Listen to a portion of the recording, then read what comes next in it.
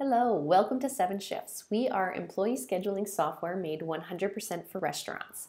So the goal of this video is just to provide you with a quick overview of how 7shifts works and let you know how the software works with the Touchbistro integration.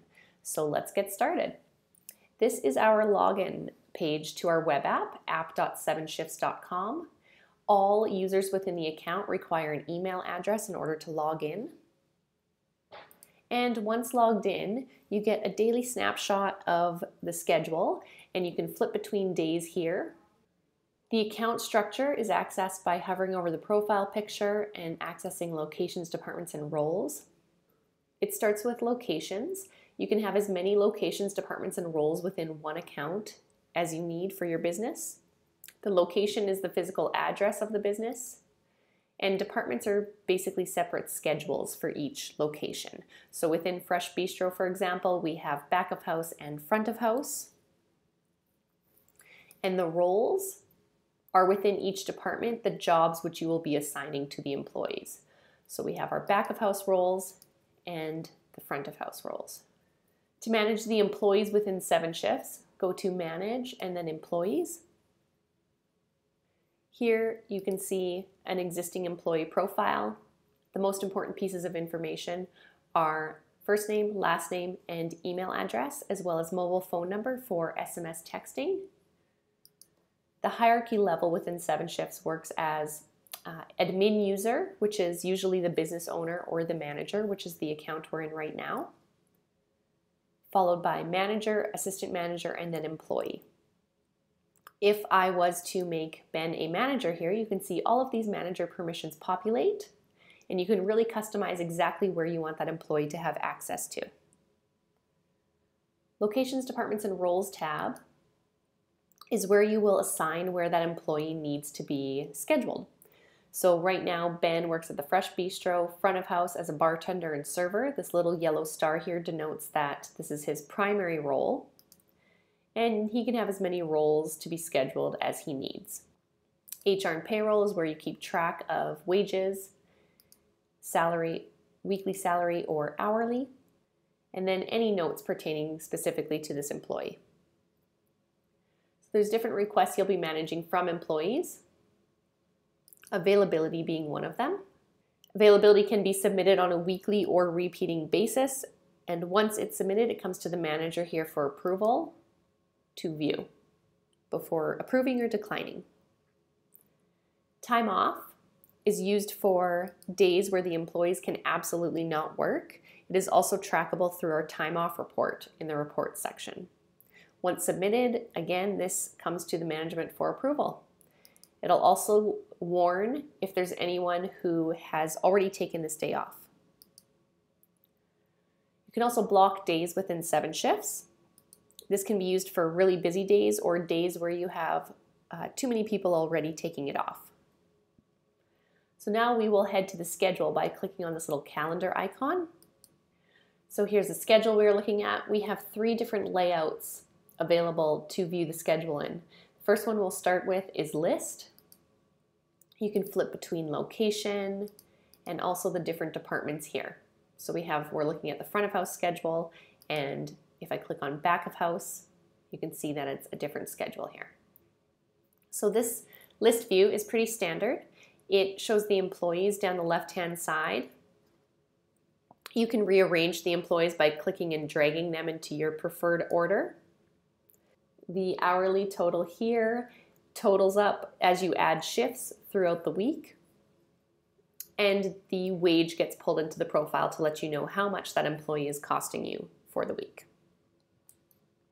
The approved availability and time off are pulled directly into the schedule, as you can see by these little corner red and orange flags to let you know if they're available or not. And warnings are shown. If you have a shift that's in conflict, the shift appears in red. And all of the conflicts will populate at the top of the schedule here. 7shifts works great for scheduling employees across locations. So as you can see here, Fran works at the Roast Steakhouse and this other location, the Bistro. To add a shift in all views, you just click the plus sign, choose the role the employee will be working, choose the time frame, and click Save. We also offer overtime warnings if you have overtime rules to abide by, which turns the employee in red once they are put into overtime. You can click and drag shifts. It'll turn red if the employee is not able to take that role, or green if they are. And if you want to copy and paste a shift, let's say this shift is worked 2 days in a row, simply hold down the Shift key and click and drag. Now we will head over to the time frames layout. As you can see, it's broken down by role with the shift time down the side. You can add more time frames here, or they can also be added under the time frames tab. Again, click the plus sign to add a shift. It lets you know exactly who is available to take the shift in green and who is unavailable in red.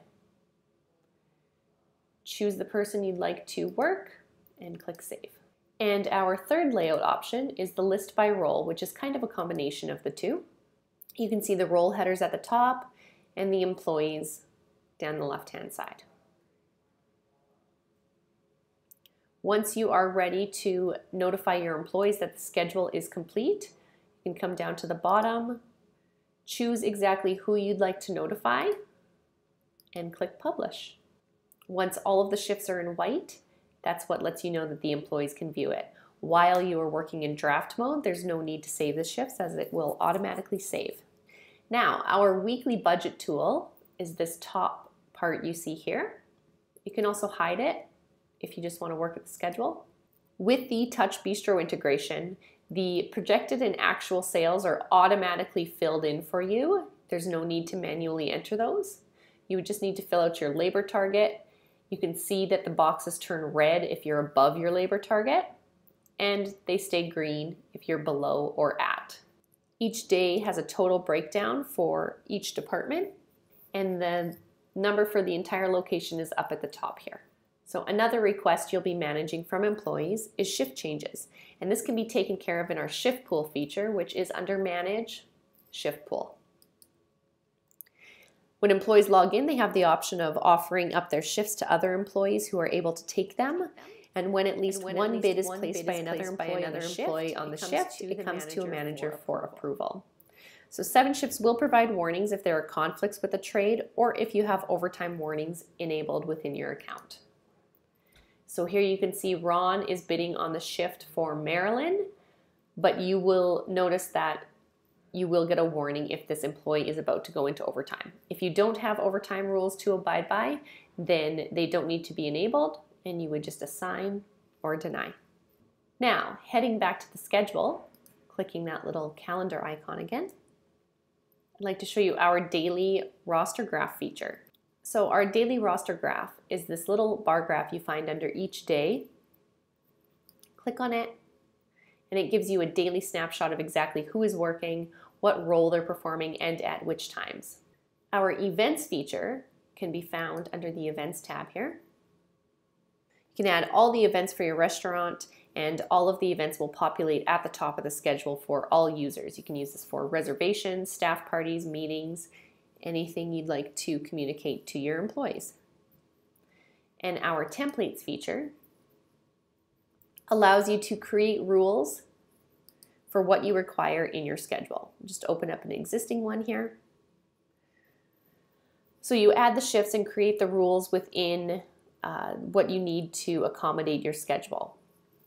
Once completed, you'll be able to pull in the template, and it auto schedules around previous approved availability, time off, and also the rules which you've created within the template. To pull in a template, head back to the schedule here, go to a blank week. It asks you if you want to start with a template, select yes, select the template, and submit. Any unassigned shifts will also be noted so that you'll know you have to find people to fill these. We also have in-depth reporting available in our report section, including attendance, time off, shift pool reports. A big part of the restaurant industry is the communication you'll need to use to communicate with your employees.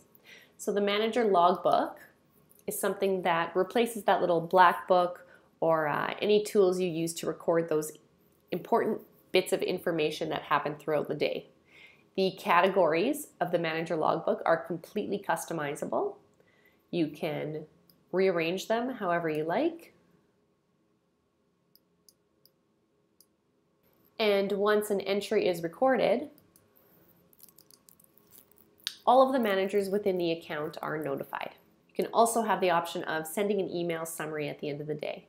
So these can only be deleted on the day in which they were created.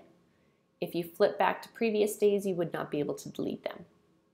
Our other pieces of communication involve our announcements feature, which can be found with this little speech bubble and the exclamation mark on it. If you want to send out a blast message to whoever you like, you can send it out to everyone at the location, specific departments, or specific roles. You can type in a message and click send.